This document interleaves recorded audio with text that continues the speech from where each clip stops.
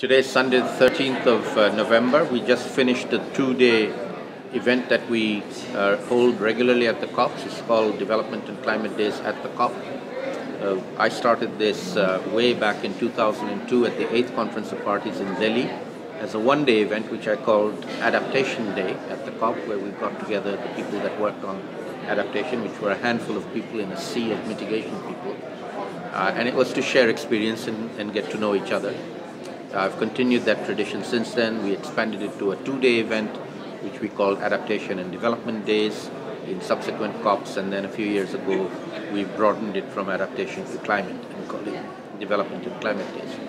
And it's a place where people come together. We get several hundred people over the course of 2 days, not everybody staying from beginning to end, and it's designed that way for people to drop in and drop out and come when they want, attend sessions that they like. We try and push the boundaries of people's experience. We play games. We do all kinds of out-of-the-box sessions. We ensure everybody gets a chance to talk and speak and share. We emphasize listening rather than talking. We try and use more than just our ears and our eyes. We have food, all kinds of weird foods that teach us lessons. We do all kinds of improvisation with our games and touch and feel. So we try and use all the senses to acquire not just new knowledge, but also feelings, and most importantly, have fun and make friends. And so at the end of these 2 days, we have a whole big bunch of friends that have got to know each other, that have shared interests, and hopefully this will now pass on into the future. We will continue this, particularly those working on community-based adaptation, at the next International Conference on Community-Based Adaptation.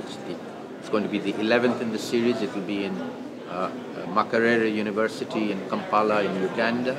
The theme will be ecosystem-based adaptation with community-based adaptation.